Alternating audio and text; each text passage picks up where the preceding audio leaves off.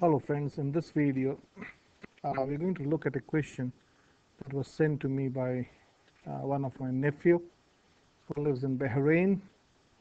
Her name is Karen. Okay.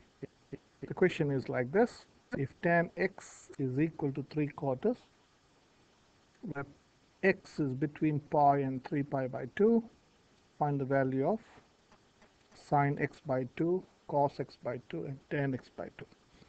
Now to explain this question, I've drawn the graph of sine. This is the sine curve. This is the cosine curve. You know sine 0 is 0, sine pi by 2 is 1, sine pi is 0. So this is the red curve is the sine curve. And we know cos 0 is 1, cos pi by 2 is 0, and so on. Okay, so I hope you understand pi. 2 pi is 360. So within 360 degree, sine starts at the baseline, reaches the maximum, hits the baseline, reaches the minimum, and back to the baseline. So this is one cycle. Hopefully you should be knowing this. And this is the cosine curve. Cosine is the complementary of sine. So I'm not going into much detail. So this is the cosine curve.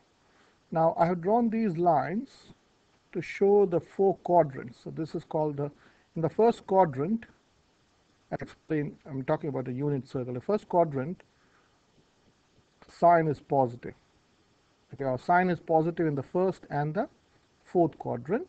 Sorry, cos is positive in the first and the fourth quadrant, and it's negative in the second and the third quadrant. If you think about sine, sine is positive in the first and the second quadrant and negative in the third and the fourth quadrant. Now this is a tan graph.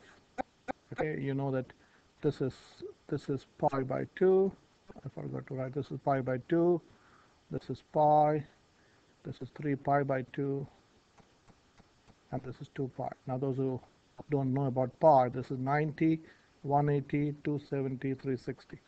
So tan has asymptotes at pi by 2, or tan pi by 2 is undefined, or tan 90 is undefined. That's why. So this is tan. Tan is positive in the first and the third quadrant, and negative in the second and the fourth quadrant. So these are the basic ideas. Now I've drawn a circle to remember how to remember. Now there's always a confusion.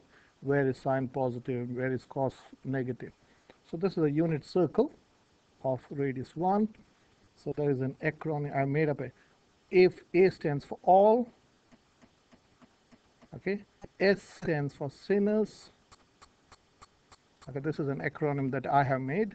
All sinners to church. Okay, now let me highlight the letters that you're looking at.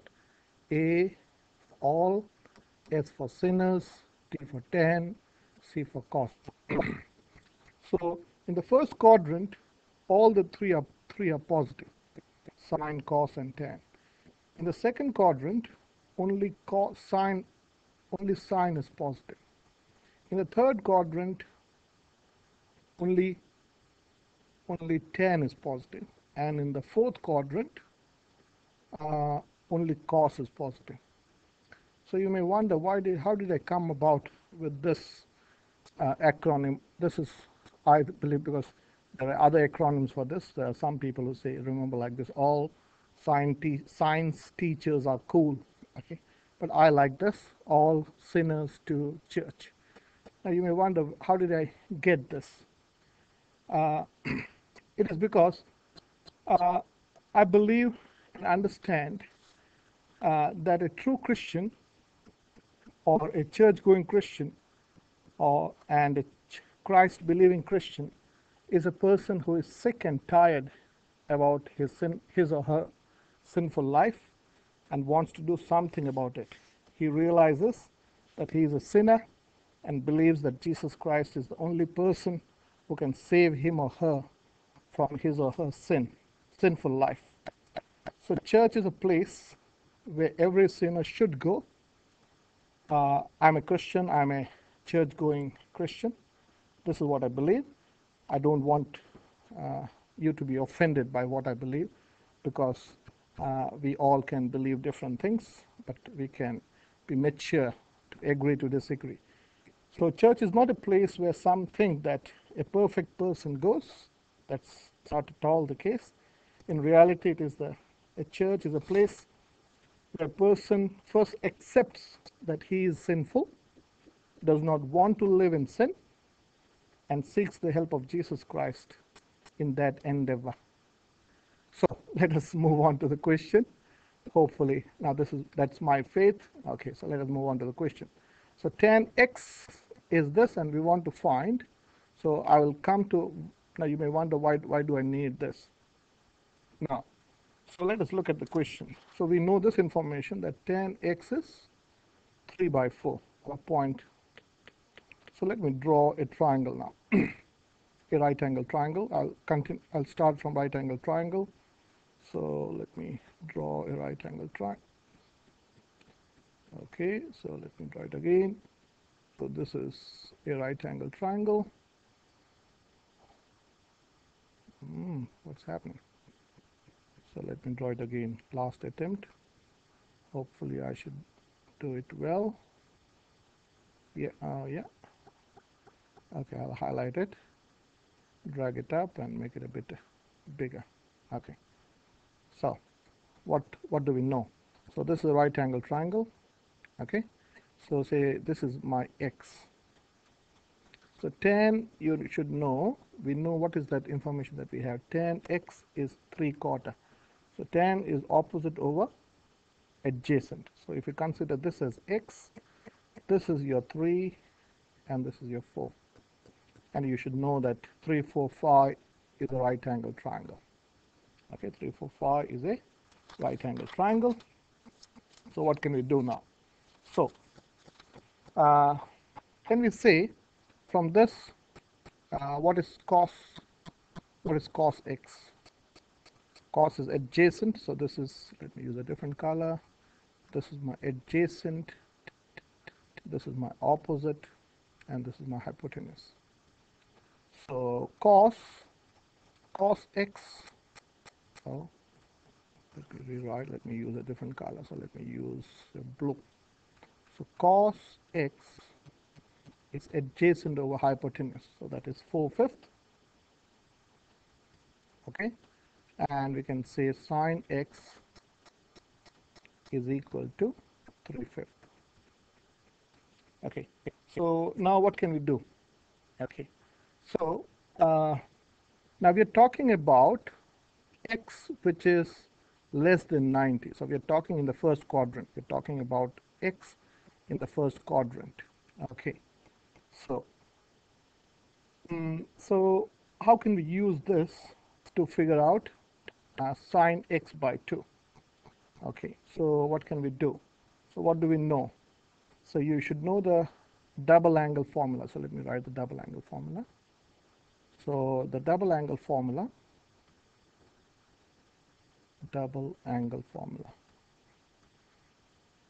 Okay, what do we know? Can we say that cos 2x, double angle formula, you can refer in your books or in your formula sheet, cos 2x is 1 minus 2 sine squared x. Does it sound familiar? So sine 2x is 1 minus 2 sine squared x. So using this same principle, so can I say cos x? So look at the pattern. This x is half of this. So using the same principle, cos x can I write as 1 minus 2 sine squared x by 2. Just like that. Now what is cos x? So we know cos x is adjacent over hypotenuse. So can I say 4/5 is equal to 1 minus 2 sine squared x by 2. So if you make sine squared the subject, so can I write 2 sine squared x is 1 minus 4/5. So I can say sine squared x or 2 sine squared x 1 minus 4/5 is 1/5. Sorry, I should have written x by 2.